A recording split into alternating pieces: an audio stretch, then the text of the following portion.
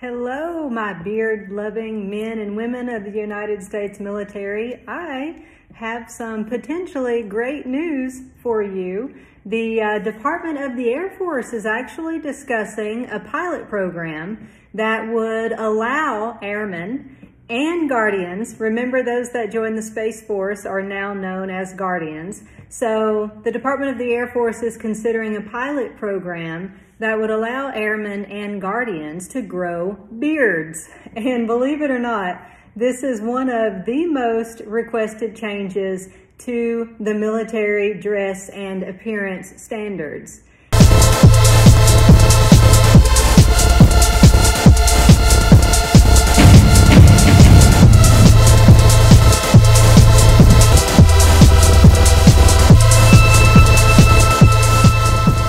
And we all know some men actually suffer from ingrown hairs, and it's such a problem for them that they actually have to get what's, called shaving waivers. But these waivers are hard to get. And not only that, but some service members have unfortunately found that getting a shaving waiver is somehow harmful to their military career. Oh, what is it this time? How am I supposed to shave in cold water?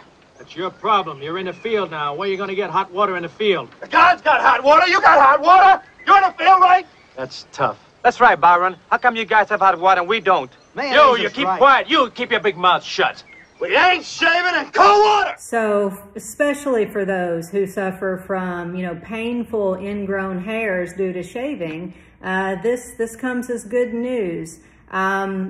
Just to be clear, the military has not yet said beards are allowed. However, this pilot program is promising for several reasons. Now, don't get me wrong. You can't go full on Duck Dynasty in the United States military. But there is potentially a pilot program that would test and research the impacts of male facial hair. All right, so exactly what are we talking about here? So, the Air Force's pilot program, which again is just under consideration, but this seems like it's a move in the right direction. Airmen could wear facial hair as long as it's neat in appearance, shaped appropriately, and not fattish, F-A-D-D-I-S-H. So you can't have that beard looking fattish, okay? And those in the pilot program would be asked to limit facial hair growth to just 1/4 of an inch. So again, no one's walking around looking like Sai from Duck Dynasty. But yeah, if the pilot program is approved, then selected airmen will be able to wear facial hair up to 1/4 of an inch, and it has to be neat in appearance, shaped appropriately, and not fattish. And of course, the pilot program would be used to develop data and whatnot, and ultimately members of the Air Force, the powers that be in the Air Force, would decide whether to allow beards. And this is great news, especially for those who have ingrown hair problems. So, they get a lot of skin irritation, they get a lot of redness or whatnot, dark spots where the hair is under the skin. Some people call it PFB. It's a skin irritation. It's a legitimate medical condition. And it's often found in curly-haired men.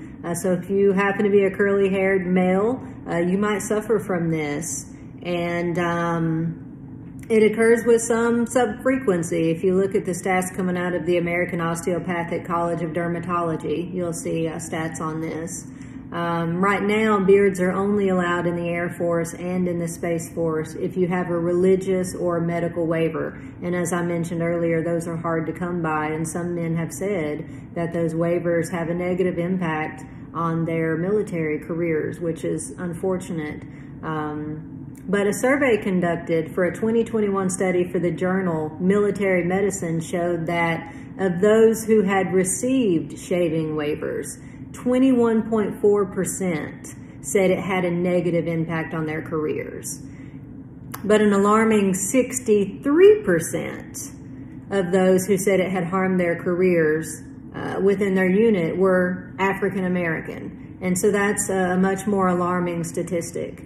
And so services are trying to combat this problem head on. And I certainly think that this could be a move in the right direction. But we'll see if the pilot program is approved.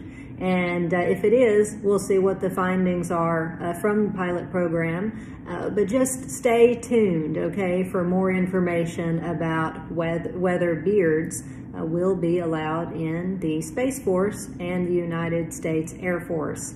You can keep your eyes on military.com. That's where I got a lot of the information that I'm talking about today. But yeah. We'll see what happens. Maybe there is more news on the horizon. Hope you all are doing well, and I will see you next time.